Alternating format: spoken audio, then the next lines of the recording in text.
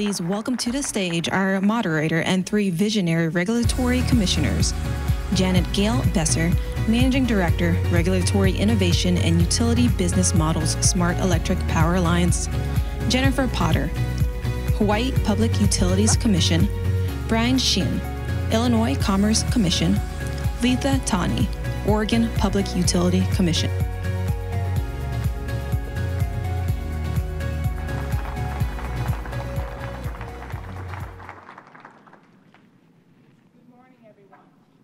Welcome to Innovation on the Regulatory Front. Before we begin, I want to talk a little mechanics. We're going to have opportunities for you to ask questions, and to do that, we want you to use the technology called Slido. You can submit your question and vote for the question you want to have answered by joining us at www.slido.com with the code that you see on the screen, #SPI 2019. So we hope that you will be participating in this discussion, but we're going to lead off at this point.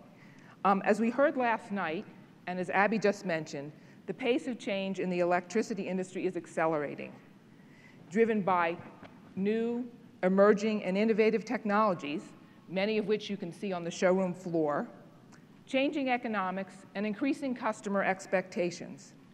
This accelerated pace of change poses challenges for regulation and market design. How to capture the benefits of innovation for all customers, as Paula pointed out last night.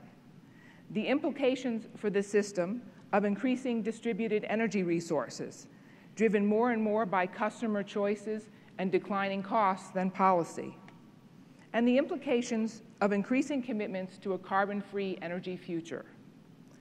During this general session, state regulatory commissioners will discuss ways they are evolving regulatory processes, practices, and structures to keep pace with the dynamic change in the energy industry while maintaining safe, reliable, affordable, and increasingly clean electricity. We are fortunate to have with us 3 commissioners. First, Letha Tawney, Commissioner at the Oregon Public Utility Commission. Brian Sheehan, Commissioner and former Chair of the Illinois Commerce Commission. And Jenny Potter, Commissioner at the Hawaii Public Utilities Commission. They'll each speak for 5 minutes or so, and then we will go into our questions. So Letha, why don't we start off with you? Well, thank you, and thanks for having me this morning. I would forgive the audience for thinking the session title is an oxymoron, and that this is roll their eyes at the idea of innovation in the regulatory space. But we know that we are crucial to an equitable, stable evolution of this sector that doesn't leave anybody behind. And that may not sound like innovation to a sort of Silicon Valley disruptor, but I think really stable and clear, transparent regulatory environment is crucial for innovation because it reduces risk for the innovators, for the investors, for the early adopters, and it helps to eliminate some of the information asymmetry that you get between incumbents and new entrants. And so the role we play, I think, is crucial, although I'm sure for everyone in the audience we don't move fast enough, no doubt. In Oregon, we have started down that journey. We did a report for the legislature last year about the future of the sector and what we think is coming. And in that, we really started to focus on how can we step back from individual technologies and having individual pricing for individual technical solutions and start thinking about responsive pricing around values. What are you bringing to the grid? What service? And how do we get consistency across all of those services and how we're pricing them? What's the price signal that's being sent out to the larger landscape? And I think that's important because we don't know which technology is going to be the winner. And if we can set up a landscape where the technologies can compete against each other, that'll be better for the end customer in the end. And we also don't know what customers are going to bring to the system. They are pursuing new opportunities, new choices, and sometimes those choices bring a lot of value to the system. Sometimes it's declining value. The next marginal customer choice brings less value. And if we're sending those signals out as best we can in our vertically integrated no RTO Northwest market, then I think we set up a landscape for innovation that's healthy. That's backed up by an investigation into capacity. When do we need to pay for capacity? What does that look like? What's the actual service we mean when we say capacity? People sort of throw the word around, but what you actually need on the grid is you need more specificity before you can pay for it. So we're pursuing that. But I'm really glad this session and the larger conference is thinking about equity. You know, in our sector, in the industry, energy industry, we point a lot to the communications revolution that happened with the iPhones and so on, and that was fantastic. I know I have 2 iPhones because I get to work for the state, so I must love them so much. But that revolution, it's added a whole new sector of jobs, right? Contract jobs for sometimes low-skilled participants in the economy. But you have to be able to pay the bill, and you have to be creditworthy enough that you can get the phone. And so in some ways, that revolution's left folks behind and raised barriers to economic participation. And we gloss over that a little bit. It's an afterthought on whether the technology is really meeting the needs of those communities. My kids go to a predominantly low-income school, and there's a fair number of families who are stuck with really crappy phones from the grocery store at really high prices. And they don't get to participate in those economic opportunities. And I think in the energy sector, you know, we've provided electricity across this very dispersed Western community through a social contract. And we need to be really thoughtful about what reinforces that social contract and what erodes it. And DERs can absolutely reinforce it. There's no question they have a role in that. But I worry a lot as a commissioner about, are we raising more barriers to participation in the economy, to communities thriving, or are we always reducing them? Because it's already difficult enough to dig out of poverty in the US. And I don't want this revolution to add to any of those barriers. And so when you have a commission that's asking hard questions, when you're coming to a commission and you're getting hard questions about the risk that's being put on customers, or what's this going to do to bills, it's those folks that are front of mind for me.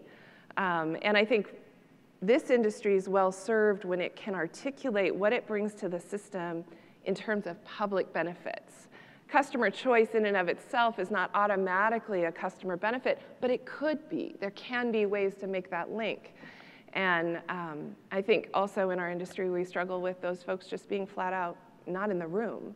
And it's really hard to be sure we're meeting their needs when they're not at the table in the conversation. So I think we play a variety of important roles, and we're trying to tackle it really concretely in a variety of ways. But there are these long-term arcs that we also have to keep our eyes on. In particular, who are we inadvertently leaving behind? Great. Thanks, Letha. Thank you. Brian, your thoughts? Thank you, Janet. Let me just start by thanking you and Julia and SPI for the invitation to be here. This is an exciting time to be in this industry, and I appreciate the thoughtfulness of getting the perspective of state regulators. Dialogues like this are really a valuable opportunity for us to listen and learn from people on the front line, and adds a lot of clarity and perspective to the decisions we make as regulators. As all of you know, the business of generating, distributing, and using electricity is really at a crossroads. The declining cost of wind, solar, battery storage, the digitalization of the grid, and electrification of transportation represent game-changing trends that policymakers, regulators, and the industry have to view holistically with an eye towards the public interest, consumer cost, and overall value. I'd like to help set the table a little bit for our discussion by providing some background on what we're doing in Illinois to promote innovation. Dating back to Samuel Insull's invention of the modern public utility in Chicago in the late 1800s, and his application of economies of scale to the generation and distribution of electricity, Illinois has been a leader in the provision of safe, reliable, affordable, and, as Janet pointed out, increasingly carbon-free electricity for more than 100 years. More recently, in the late 1990s, Illinois became one of the first states to deregulate our wholesale electricity markets and went from one of the highest cost states in the country to one of the lowest. In 2011, we passed the Energy Infrastructure Modernization Act, which created a long-term $2.6 billion investment plan to upgrade and digitalize the existing grid. The law also included provisions for reliability, subjecting utilities to a recovery mechanism tied to outage duration and frequency. These investments have paid off with record reliability and resiliency. And by the end of this year, we'll have 100% statewide rollout of advanced metering infrastructure to almost 6 million customers. Recognizing the importance of zero carbon energy, in December of 2016, the state passed the Future Energy Jobs Act, which has been described as the most significant climate and clean energy law in our state's history. FEJA reaffirmed the state's goal of 25% renewables by 2025 and provides a budget of over $200 million annually to help get there. We expect the law to create about 3,000 megawatts of new solar and 1,400 megawatts of new wind, and also annual persistent reductions in total electricity use by 18% annually by the end of the 10-year duration. According to the Environmental Defense Fund, FEJA will result in an estimated $12 to $15 billion in new capital spending on energy efficiency and renewables through 2030. EDF estimates that the law will reduce harmful carbon dioxide emissions by more than 33 million metric tons annually, or the equivalent of more than 7 million cars. Combined with the ongoing impact of market and environmental changes, Illinois' closing 5 coal plants this year will likely reduce our carbon emissions from the power sector by more than 50% by 2030. Our new governor, J.B. Pritzker, supports an aggressive new goal of 100% carbon-free generation by 2050, so progress will likely accelerate. To experiment with the integration of renewables and to improve resiliency, we've authorized the development of 2 of the most advanced microgrids on the planet. Ameren's microgrid, adjacent to the campus at the University of Illinois Urbana-Champaign, seamlessly integrates wind, solar, battery storage, and natural gas generation at utility-scale voltages on an active feeder. Commonwealth Edison's microgrid in the Bronzeville neighborhood of Chicago will also integrate renewables, batteries, and electric car charging. And when paired with a microgrid on the campus of the Illinois Institute of Technology, it will become the first utility-scale microgrid cluster in North America. Clustering will assist our understanding and development of the grid of microgrids and will help open a door to the reliable integration of millions of smart, distributed resources in the future. As we know, to truly optimize the smart grid with renewable generation, batteries, and EVs, massive computing power and analytics will be necessary on a scale that's only economically feasible through cloud computing. Illinois is the first and only public utility commission currently pursuing a rulemaking allowing the capitalization of utility cloud computing expenditures, which will level the playing field between cloud and on-premise computing and eliminate the perverse financial incentive to invest in antiquated technology solutions. While we can't foresee all of the new technologies that are necessary for moving towards a lower carbon-intensive future, as regulators, we can provide leadership and frameworks that encourage innovation rather than stifle it. Thanks again for the opportunity to be here, and I look forward to our discussion. Great, thank you, Brian. Jenny? Hi, yes. Thank you all for being here. Thank you, SPI, for inviting me to participate. Thank you, Janet, and my fellow panel members. It's a pleasure to be here. I am from Hawaii, and Hawaii is very distinguished from the rest of the country in the way that its electrical infrastructure is structured. We have 6 distinct and isolated island grids. They're served by 4 utilities. One is a co-op, and the other 3 are integrated, vertically integrated IOUs, or investor-owned utilities. The The utilities in Hawaii have experienced unprecedented adoption of photovoltaics and electric vehicles. We rank #1 per capita in photovoltaic adoption for rooftops, and #2 in the country for electric vehicles. What's remarkable about this, in Oahu, 1 out of 3 homes, single-family homes, has photovoltaics on it. And it's literally changed the way that we think about doing business with the electric industry and how we regulate as regulators. So we've introduced over the last decade several mechanisms that have attempted to address some of the challenges that have come up from the way that customers are making decisions on how to use energy and where they get their electricity from. So this includes things like energy efficiency, where we have very aggressive energy efficiency portfolio standards. We also we're the first state in the country to adopt a 100% renewable portfolio standard. And we also recently adopted a carbon neutrality standard. Because of this, and these ambitious state policies, as well as customer decisions about how to actually access their energy and electricity, the Commission has been tasked with thinking about how to continue the utilities' viability and structural integrity in the face of basically undermining financially how they achieve their revenues. And first, this began about a decade ago with what I will refer to as performance-based rate making. And there's a distinction that I'd like to draw and propose to all of you between performance-based rate making and performance-based regulation. To begin, I'd like to talk about performance-based rate making, and as much as that's what we started about 10 years ago, and we've built out and upon over the last 10 years to where we are today with performance-based regulation, which was mandated by the state legislature in 2018. So in performance-based rate making, it really is the idea of how to assist the utility to make and be viable when consumers are making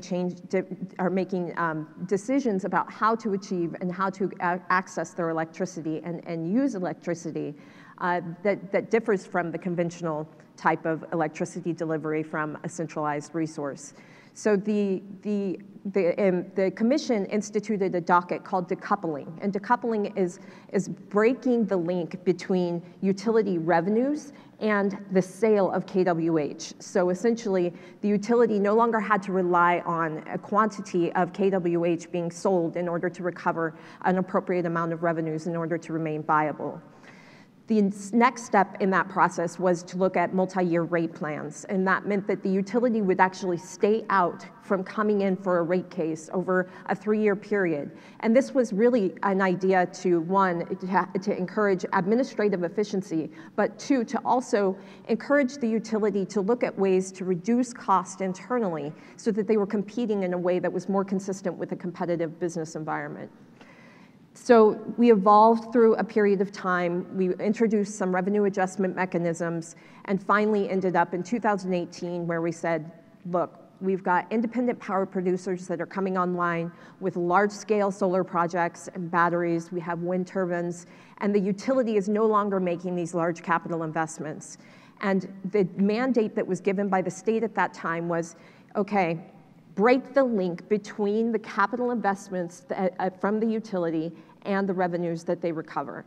And so that means that for every dollar that the utility spent on the capital investments, they used to get an automatic or guaranteed rate of return of whatever was established within a rate case. And in our case, it's 10.5%. So the idea of breaking that link is obviously not very exciting to the utility.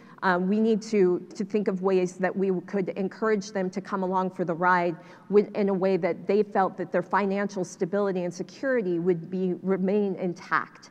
And so what we've done in the first phase of this proceeding, which began last year in July, The first phase lasted about a year. We encouraged participants from a number of parties. We had 10 different stakeholder groups with over 18 participants that came to the table and very actively participated in trying to help us develop what metrics, what kind of outcomes, what goals we needed to focus on in order to really change the fundamental way that we regulate the utility.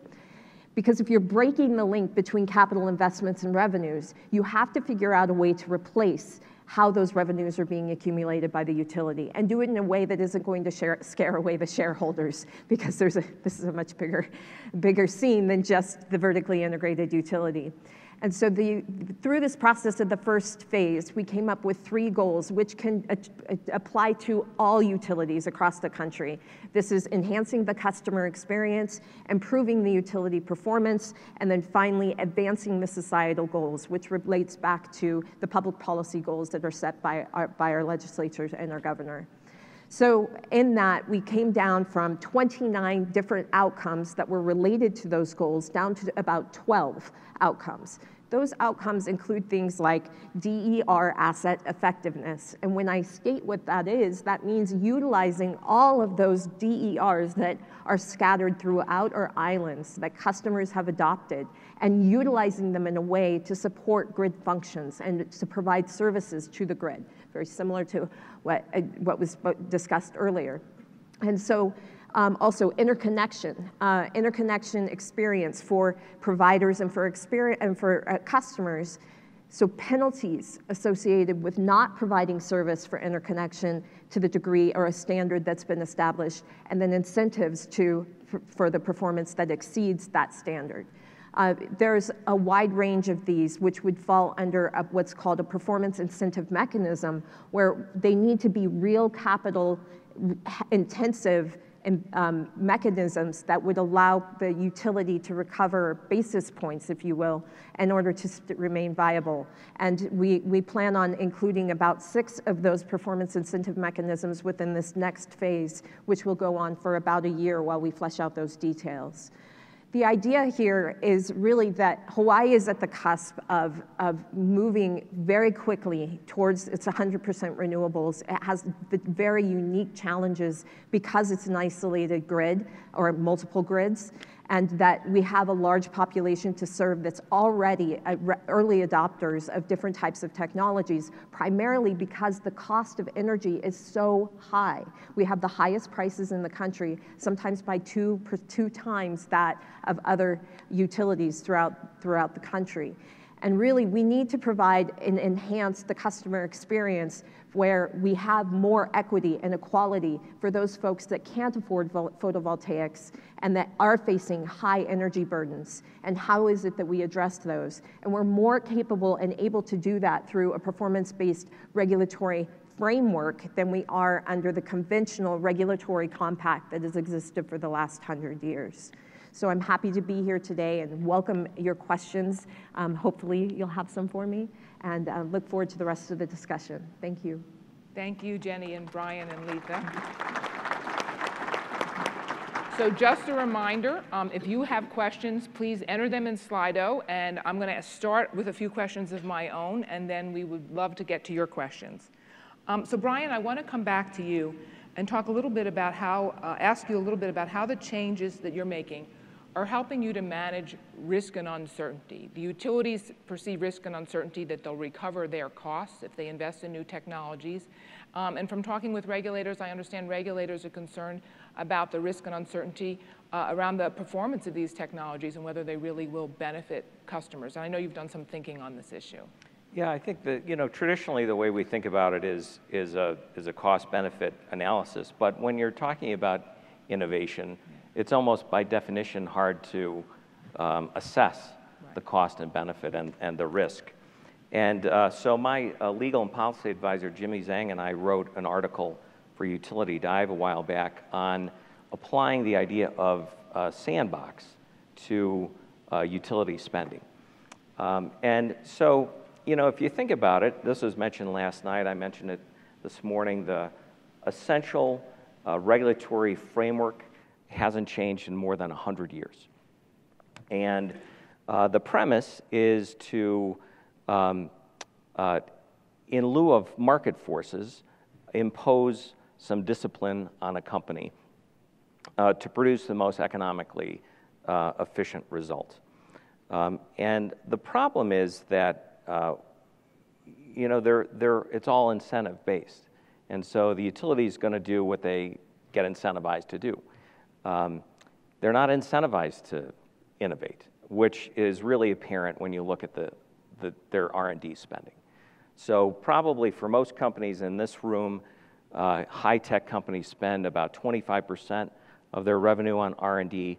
Utilities spend less than 1%, and most spend far less than 1%. So we need to find a way to allow the utilities to take some risks and not be penalized. We don't have to get crazy with it. In Illinois, we have a very robust stakeholder process, and I think we can involve that process in determining good candidates for a sandbox experiment where on a very accelerated basis with a light regulatory touch, you let the utility experiment, and really without the fear of a penalty if they fail. And so that's something we have a stakeholder group working on now. It's something that I hope we'll see more of and could be a perfect tool for experimenting with a lot of the technologies I think that are represented at the conference and certainly represent the trend of where the industry is going.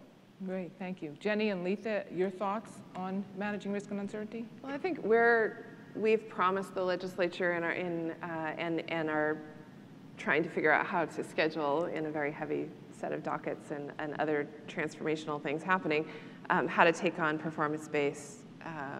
We probably start with rate making on a couple of narrow issues because the challenges in Oregon are a little different. But the underlying tension that both Brian and Jenny have described around the shareholders expect, ROE on capital, that's what brings them to the table, trying to pivot that gently.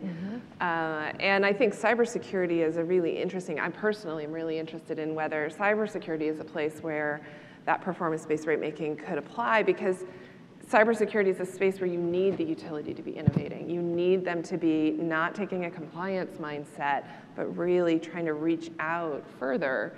And you could think about PBR being applied in that context, a place where you really do want them to be trying to reach the edge rather than the more conservative approach. Anything to add, Jenny? Yeah, I think that one thing that we're very sensitive to the risk, and because we've heard it over and over from investors, we've heard it from the utilities that if you do this too quickly, then you're going to undermine our business, and you're literally going to take us out in the stock market. And so we recognize the need to go slowly, but we also recognize that breaking the link, between capital investment and revenues isn't entirely possible at this juncture because we haven't done grid mod. And grid modernization is absolutely critical to where we're going down the road. So to say, okay, we're pulling the rug out from this completely and not allowing this anymore, we have to put in safeguards and mechanisms that will allow for the companies to make major project investments and still recover those costs within the rate base over time, and hopefully more quickly than, because I'd like to see AMI within the next year, but unfortunately we can't move that quickly. But the idea is to get this in the ground and to really continue down the road with some of these capital investments, allow them to get a return on investment, but slowly over time be phasing out how we're looking at doing this. Really what we're talking about is trading out inputs for outcomes. We want the utility to perform based on outcomes, no longer on inputs. Can you manage to performance rather than to cost recovery? And that's ultimately what this is about. And so that risk of making that shift does need to happen over time, and it needs to transition rather slowly, unfortunately. So in order to keep everybody comfortable that's sitting in the room. So. Thank you. So speaking about everybody sitting in the room, You gave me a great line to connect these Perfect. two thoughts. We heard last night from both Paula and Stephanie that you need to understand who the constituencies are. Who are you speaking to? Who is your audience? I know, Letha, in Oregon, you just completed last year a very extensive stakeholder process. And I want to ask all of you how you're engaging customers and stakeholders in processes to implement change. And so maybe, Letha, we can start with you. And Jenny, you mentioned stakeholder process as well. Yeah, I think better, but still poorly. It's challenging. Our commissions are all set up with a history, and for very good reason, in an adversarial approach, right? Somebody brings a petition, then we go into a contested case proceeding, and you need to field a lawyer for 8 or 10 or 24 months to participate in that contested case. And that's important because it protects rights, it ensures transparency. There's a lot of historically good reasons why we have those proceedings, and I wouldn't throw them out wholesale. But I think we heard loud and clear in our stakeholder process where we really tried to step back from that for a moment, facilitate a different kind of conversation, bring different folks into the room who hadn't been there before. It's very common to sort of end up with the same sort of 4 or 5 constituencies in every case. And that, I think that was quite successful for opening our awareness that we need more collaborative processes. Contested cases are not great for coming up with creative collaborative solutions, because the idea is somebody, the first applicant, puts forward an idea and everyone else spends all their time explaining why it's a really awful idea and it's going to collapse everything, and that's how the contested case proceeding goes forward, and then we're stuck with a record, because we have to make our decisions on the record, that has sort of this very odd filled out sort of vision of what's possible. And then we have to make a decision and then justify it to the appellate court. And so that's not ideal for innovation. So we're trying to experiment with more workshops. You see that with commissioners attending workshops. That might sound not revolutionary, but it is. And that's taken some effort to get constituencies, not just the utilities, but also the IPPs and others, comfortable. So our chair, Chair Decker, successfully managed to organize 4 transmission workshops where we, as commissioners and our staff, could get smart on transmission in the West, which for anybody who works in the West, you understand, with no RTO and so on and so forth, it's not particularly transparent or straightforward. All of the constituencies were nervous about stepping into that process. There were contested cases ongoing.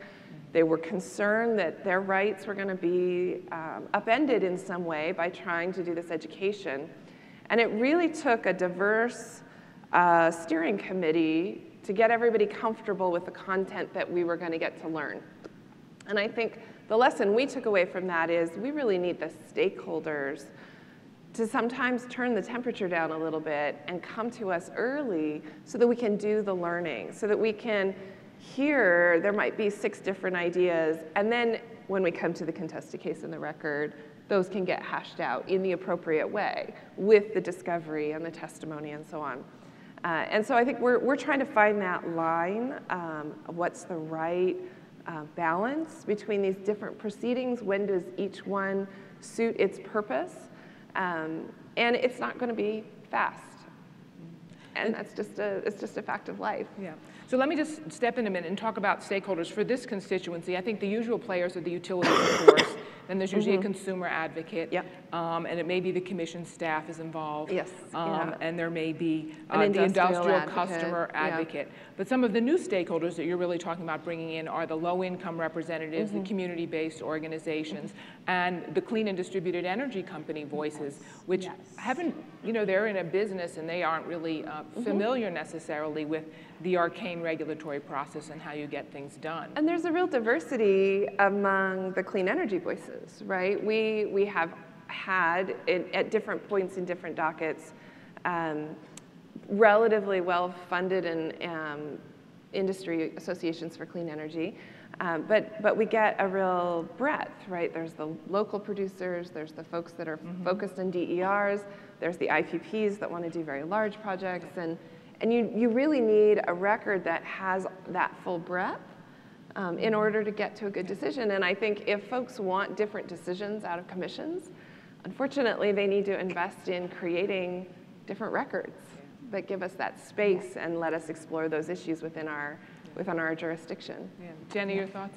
Yeah, I am in complete agreement. We were very lucky to have a constituency and stakeholders that participated in the performance-based regulation docket that included Tesla and representatives from AES and Sunrun and also from Blue Planet Foundation and different environmentalist groups and consumer advocacy groups. And so the way that we were structuring that, because we didn't want to just throw out sort of an idea and say, we're opening up this docket, give us the best and the brightest that you've got, which we have done with other dockets. But the staff actually proposed a scope and then sent it out to the parties, and the parties were able to respond to it. And then a second draft was developed that incorporated all of the feedback from the different stakeholders into it, including areas of disagreement, and then they responded upon that, and then we finally issued a final third report in which people were able to comment on, and then the commission took all of that feedback from the stakeholder. That was part of our record, and those 10 organizations that had spent so much time and energy focused on this proceeding, and that's one thing that I really just have to reiterate is we appreciate your time and the energy and the effort that goes into participating in these dockets. It is not an easy thing. We understand it's very labor intensive and writing and responding to that, but it's absolutely critical to building these records that help us make these decisions. And in our final phase 1 framework that we developed, it absolutely reflects the stakeholder input and their engagement in it. There's not an area that we just made it up. It literally has everything to do with how we developed this record over time. And so if you're going to do a stakeholder process, you absolutely have to incorporate that into the process and into your decision making. And so don't be afraid to get involved. I know the regulatory process seems pretty cumbersome, but your input actually counts, and it's really critical to helping us make good decisions. Illinois is perhaps a good example of a state where these decisions have originated in the legislature as opposed to the commission. And Illinois has a very robust and constructive stakeholder group in this space that includes the renewable industry and consumer environmental advocates, the utilities, of course, but also importantly includes community-based organizations. And I think you see that manifests in the Future Energy Jobs Act, an important component of which is a program called Solar for All, which guarantees access to solar for low-income households, and also job training. And it's an important component because, when you look at diversity, and we heard Paula talk about it last night, when you go out and visit on these site visits, you don't always see that diversity. But it's really essential, I think, in terms of building the kind of coalitions and grassroots support for these programs that Stephanie talked about. And so I think Illinois is actually a really good example of how these various stakeholder interests resulted in legislation that really, I think, is balanced. It achieves a lot of the goals. It achieves the utilities goals, the renewable communities goals, the consumer advocates goals, 18% persistent annual reductions in electricity use is significant, but also has these important components of diversity and equity. And so, as we think about where the industry is going, those are really important considerations and maybe a good model to look at. Great, thank you. So I have one more question for the panelists, but I encourage all of you to be entering your questions in Slido because we'll get you in about 5 minutes. And I wanted to ask you, Jenny, to follow up a little bit in your discussion about making that transition from traditional, what we call cost of service-based or input-based regulation to a more outcomes or performance-based regulatory framework. And say, what do you see as the most important or the critical path change to make? You've talked about it's going to take a year or so, and understandable to change a system that's been in place for a long time. But what do you see as important maybe to make sure you stay on that track or accelerate it? Yeah, I think for the most part, it's not going to be possible to make a clean break from cost of service immediately, as much as we'd like to, because there's always this. One of the most important figures is expanding that multi-year rate plan. So right now we currently have a 3-year rate plan, and it's a stay-out period, and we're going to expand that to 5 years. And so that means that utilities cannot come back in for a rate increase for 5 years, which is essentially saying no cost of service in a way for 5 years. We're not going to be looking at it.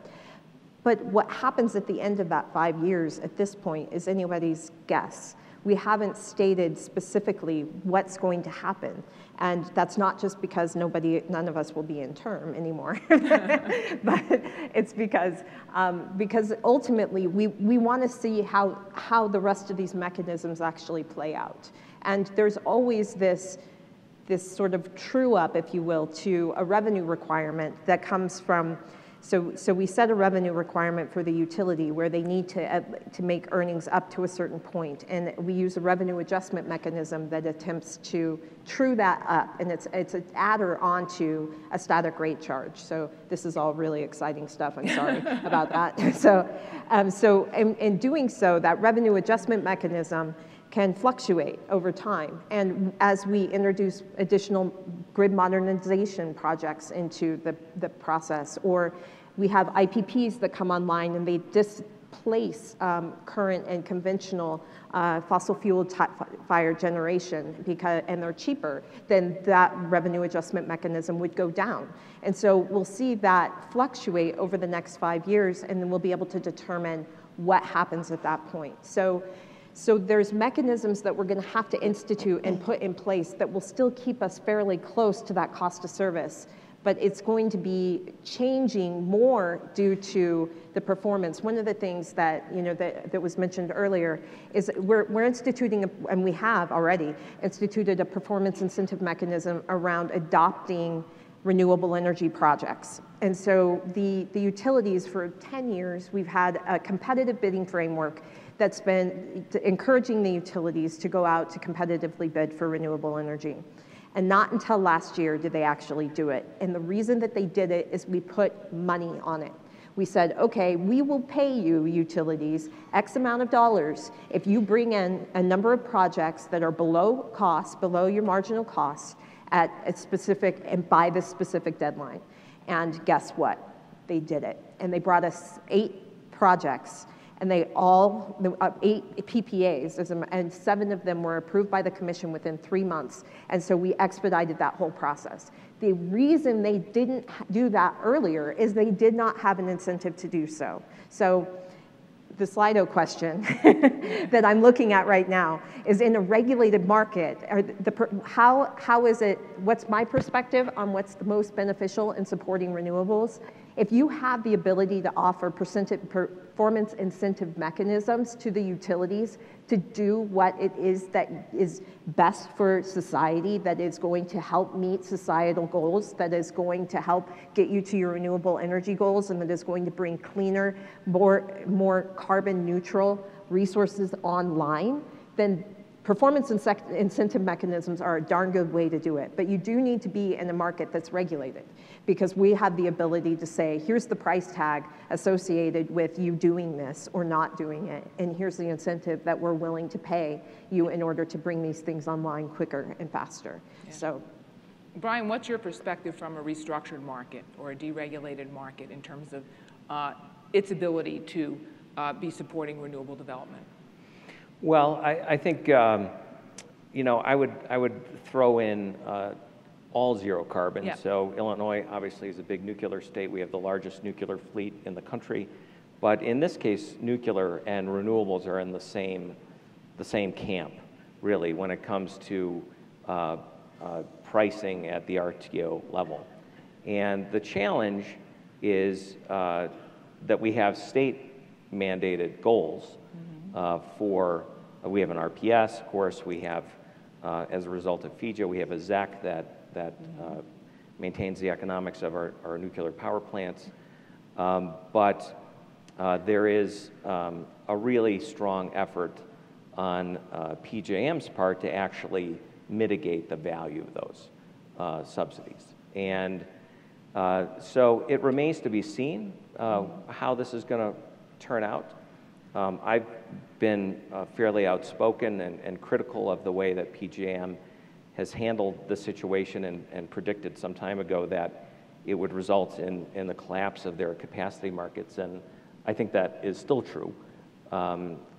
If you look at the political reality of and the strength of support in and interest in renewables, and in states like Illinois in zero carbon electricity generated by nuclear, they're not going to, you know, cede that to a bureaucracy 1,000 miles away. It's just not going to happen.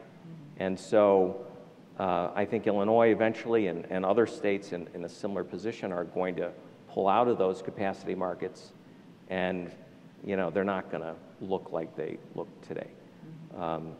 So I think that's you know, there's just this tension that's unresolved. Yeah. So it sounds like renewables are supported in different ways in both regulated and restructured markets.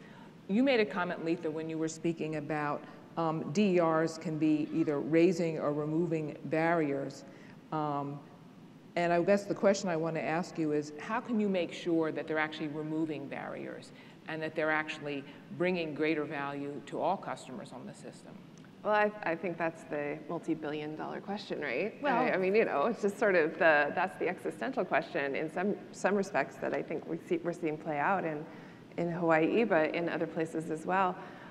You know, this is where we're investing a huge amount in trying to get to that consistent price signal around what's the service as opposed to the technology. I think everyone is going to feel at the end of those dockets that we're undervaluing whatever it is they're bringing to the system. They just are going to. It's because what they're bringing to the system is their baby and it's their business model, and I get that. Hopefully through a transparent process, it'll be clear why we've balanced all the interests and landed where we have, and there's a lot of data input underneath it. But you know, electricity is a tricky thing where even where there's a deregulated market on some level, price formation is still very, very heavily shaped by the regulator, either by the legislature putting in a subsidy or by the regulator trying to actually just do price formation in PURPA, just set the price, here's what it's going to be. Hopefully it's data driven on some level. Or, you know, in Oregon, we've invested a huge amount in trying to make our procurements by our utilities competitive and transparent from that perspective to try to drive that price formation. But I think all those, you know, tools, however clumsy they are, it's a natural monopoly on some level.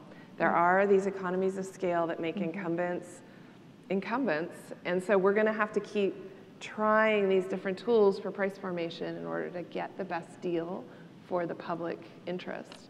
And I think the role of the commissioner is to keep that in mind. It's the best outcome for the larger community, the public interest, and that's not always easy to explain to folks who are pretty sure you've undervalued them. Janet, can I jump in real quick on this point, and kind of a related point that Brian Davis from Shell made yesterday. He talked about the risk of aging infrastructure, and talked about the role of distribution utilities in orchestrating the deployment of DERs.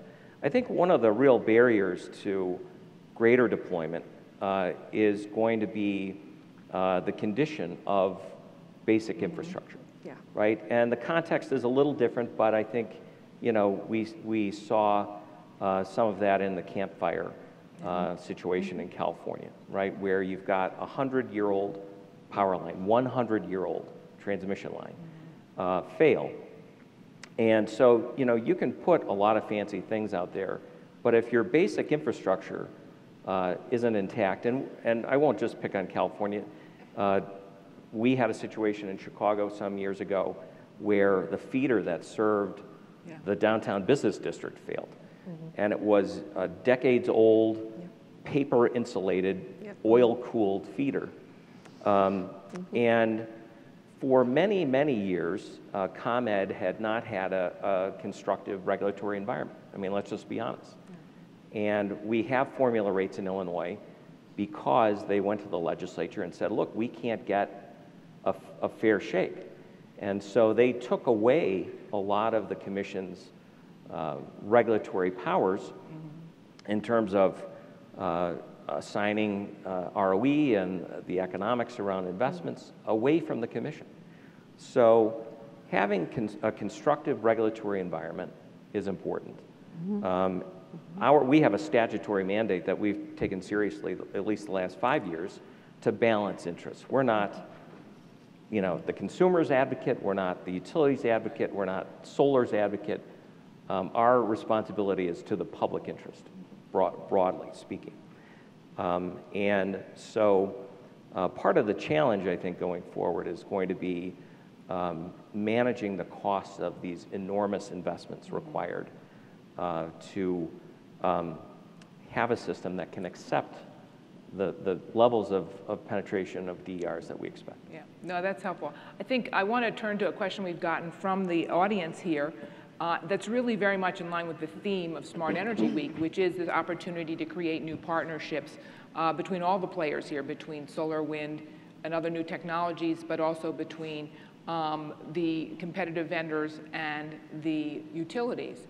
And so I think one of the question we've gotten is, can you think of good models that you've seen where the utility has worked with third-party vendors to make investments? And following up on your comments, Brian, I think there's also sometimes the opportunity to use what I call other people's money. If in fact there's a partnership between a competitive provider and the utility, it's maybe not all customer or ratepayer money. So any examples of good partnerships? Yeah, I think that the first one that comes to mind, and probably the only one that comes to mind, is electric vehicle charging. The utilities can do all the make-ready, but they're not in the business of building chargers, and they can set rates and help, you know, for the electric vehicle chargers themselves that may be operated and maintained by the third party. And these obviously are helping consumers with range anxiety, with ability to charge at work.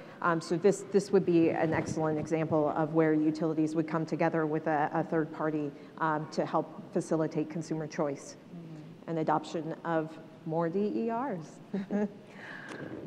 Good. You know, I would flip that around a little bit in our case. We have restructured wholesale markets, and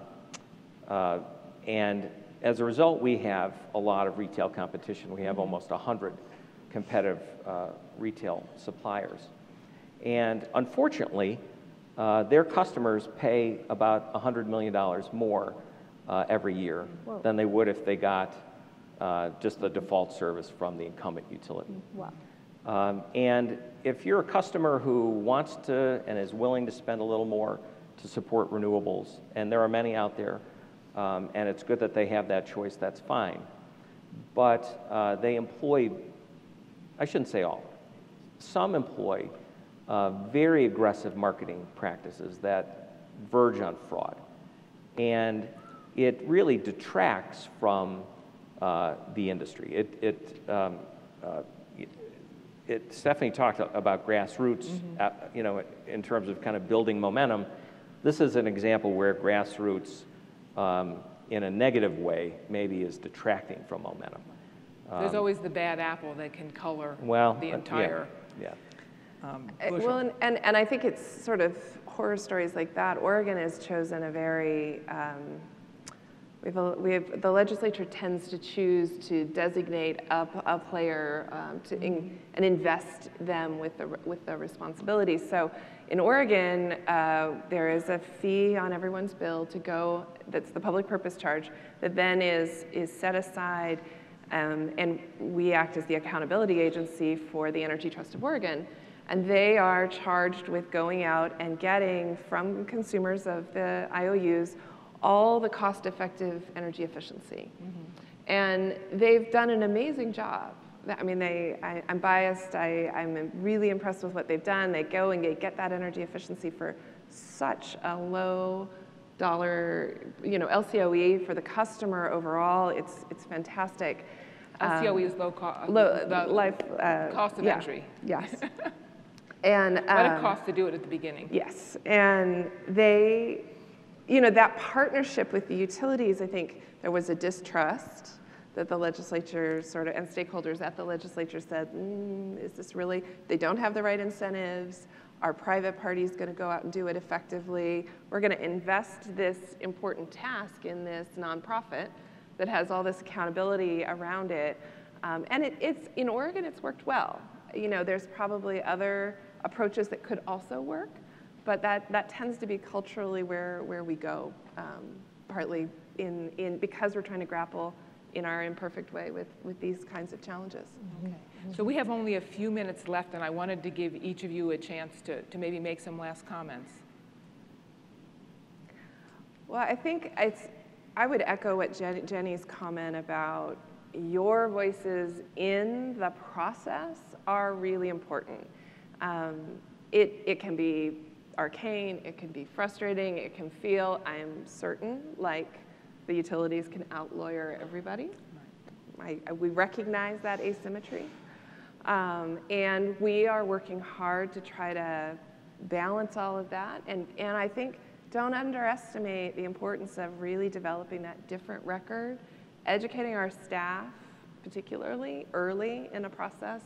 And that gives us room to get to a different decision, much like I think Hawaii's a long way down this path, but we're all in different places on that same path trying to get to grips with many of the same issues. Great, and make your arguments in the public interest. Yeah, I think I would just underscore that as well. It's important to remember that commissions are quasi-judicial, and it's really our job to be judges and not advocates. And our responsibility is in the public interest. It's not in a particular business or a business model. But I think there were some important points made last night that I'd like to reiterate, and I really agree with strongly. Diversity in this space is going to only increase in importance. And so it's important to recognize that. We've recognized it in Illinois. Our utilities support about $2 billion a year in diverse supply spending. And so from the utility standpoint, that's a really important consideration for them. Aging infrastructure is a real issue. And utility regulators, I think, they think about the rate impact every day. That's really front and center for us. And I think most regulators have sort of a budget in mind, if you want to think about it that way.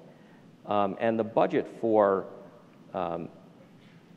new things on the grid, whether it's solar or batteries or EV charging stations, comes after kind of just keeping the lights on, literally.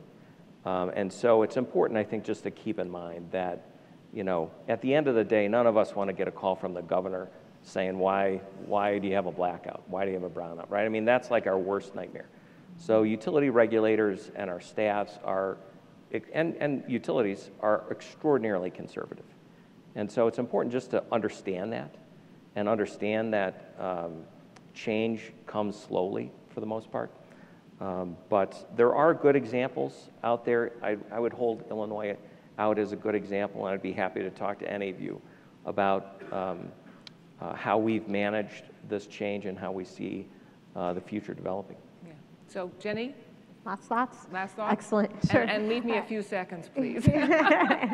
Absolutely. I actually think that Hawaii's on an accelerated, we're on a fast track, and this commission in particular wants to see change as quickly as possible. And for one reason is our fleet of fossil fuel generation and coal plants are the dirtiest in the country. We use bunker fuel in order to produce electricity. It's the dirtiest that you can possibly get. We use more oil than any other state in the country in order to produce electricity. We have to import all of it because, as you know, we're out in the middle of the Pacific Ocean.